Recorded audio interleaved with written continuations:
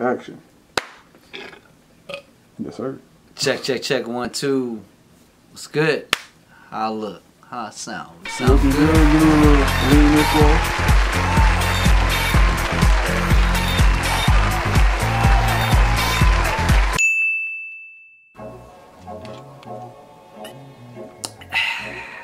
What's going on, people? This is DJ Paradigm. Welcome back to A Dime's Worth.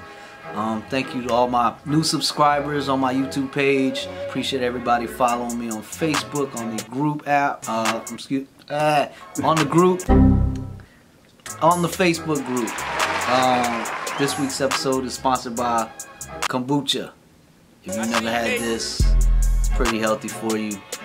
And it tastes alright too. But anyways, let's get to it, man. Once again, I hope y'all doing okay. I hope y'all enjoyed the last episode as far as getting comfortable on the microphone and taking those tips and really just applying them to your everyday DJ skill set. So this episode was just to break down how I came about this episode. I was actually at a wedding and I wasn't DJing, but I was actually attending the wedding as a DJ. Of course, you know, we're listening to other DJs. I noticed the DJ wasn't prepared for how the ceremony should go. So that's how this episode came about. Tune in right now. I'm gonna break down how to set up your Serato crate for a ceremony and really just go through that, and then stick around until the end, and I'm gonna give y'all 2 or 3 tips on what you need to do to make sure you guys have a perfect ceremony for the next wedding you do. Peace.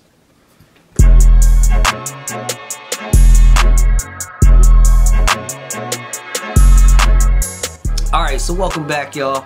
I'm gonna go through how I set up to create a perfect ceremony for your wedding. So the next time you guys show up, you know, you're not having to fumble. Oh, where's the song? I did put it in this crate. I can't find it. It's not there. It's not labeled correctly. I'm going to show y'all how to label it correctly in the order that it needs to be in, that your wedding for the ceremony for the bride and groom is gonna go flawless. So let's go through that. We're gonna go through my Serato and I'm gonna set up the crate step by step just so you guys can see what I'm doing and really just learn from there to create a perfect ceremony. Alright, so right now what I'm doing is I just opened up my Serato and I'm going to create a new crate. And I'm just gonna call it Ceremony, and I'm gonna name it Ceremony Jones Wedding. Something real easy. So what I know for a fact is typically there are gonna be 4 songs that you need. The recessional music, you play whatever mix, whatever they ask for, but the 4 songs that you're definitely gonna need are the songs that the parents are walking out to. Number 2, the songs that the officiant and the groom are walking out to. Number 3 would be the bridal party is going to walk out to. And then for the final song, well, the 4th song is the bride. So the bride will be walking out to a certain song as well. And then, of course, the recessional song, the song that they will be exiting to. So let's go through that. So I just set up Ceremony Jones Wedding, and just to keep it simple and to make it easy, I just set up a crate already that has 4 or 5 songs, and I'm just gonna drop all these songs. Well, let's see here, 1, 2, 3, 4 songs, and then, excuse me, the 4th song into the Ceremony Jones crate. So what I do is I know, okay, these are the songs that they wanted. They wanted Drake Laugh Now Cry Later, the bride wants to walk out to Snow Allegra, I Want You Around, and then maybe they want to keep it upbeat, so the parents wanted to walk out to Frankie Beverly and Maze, and then for the ending they wanted to play something upbeat as well, so the Faith Evans. So I dropped them all into a brand new crate, and I go to this corner and I click, and what I want to erase is anything else that's up there that you don't really need. So plays, you don't really need that. So I deleted that, and you want to click on comments, which is also in that top right corner right here. You click on that, make sure you highlight comments so comments will show up, and then you just want to drag comments over to the front, even in front of BPM if you like, or beside BPM. You really don't even need BPM, to be honest, so we can delete BPM for your ceremony. So comment just comes up right after the number column, so now you have comments. Really what I do is in the comments I know, okay, so the parents want to walk out first, so I double click comment, I put 1, parents walk out. Cool, that's done. I know that next after that is going to be the officiant and the groom, so I'm going to find, laugh, now cry later, label that 2, officiant, groom. Oh, my bad. Groom. And then same thing right after that, of course. Oh, I didn't pick we need a song for the bridal party. Let's just say Alicia Keys, Never Felt This Way. Okay, cool. So we'll drop that in the ceremony, Jones wedding crate, and we'll say the bridal party is gonna walk out to Alicia Keys. So under the comment you would write 3, bridal party. Then after that, of course, it is your bride's entrance. So one thing you always want to remember is with the bride's entrance, you want to make sure the song is crisp, clear. You want to know where the bride is. You want to know how far she's going to be walking.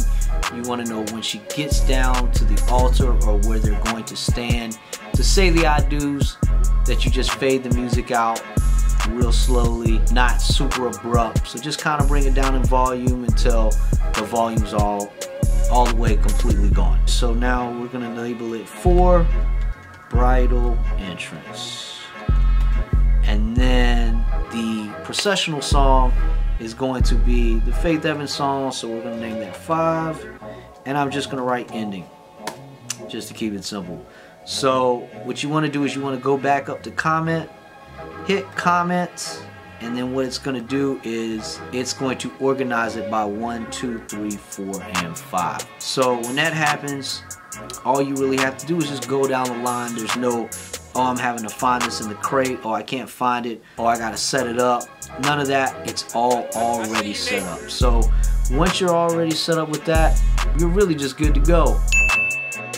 So now that you got your songs all in order, you know the steps of the timeline, the run of show, the itinerary that you're gonna have, you know what songs to play. Let's go ahead and go through and make sure that you understand, okay, I need to set these songs up to run on the cue. So before I let go, it's super easy. You know that it's going to drop on that, but there's going to be some songs that, you know, they're not going to start immediately, so you need to go ahead and set your cues up just so when you play the song and it's not set up to when the song drops, you don't have people just looking around. You don't want that. If that were to happen already, it's just going to set off a tone that, okay, the DJ has no idea what he's doing. So say for instance right in here on Laugh Now Cry Later, it's got the intro, the 8/16 bar intro, whatever, whatnot. You kind of just don't want that. I mean, it's cool if they want that, but sometimes you might want to ask, so you set it up to drop right where Drake comes in, so everybody knows, hey, you know what song is this? They already know, okay, you know, the groom and the officiant are coming out to this Drake song. They're excited, they're happy. They don't have to figure out what song this is. So, you know, those two things help getting your cues all set up, making sure, okay, you know where the song is going to drop in. And also a big thing about setting up your cues is, say for instance they're running late. When they're running late, all you have to do is just hit the loop again, and boom, you're back to the original part of the song. Nobody notices. It just starts over, or the beat starts over, and it starts over on beat. So those things definitely help when setting up, and especially the song for the ending, making sure, hey, you know what, I need to know when to play this. And typically you play this song when they're walking out. So after they kiss, they turn around, the officiant says, I now pronounce you husband and wife, you may kiss the bride. They turn around, boom, the officiant says, please make some noise for the first time ever, Mr. and Mrs. Jones. Everybody starts clapping. So as soon as the clapping starts, maybe about 5 seconds in, you start the song. You start the song immediately, just so everybody already has that excitement. They get to clapping.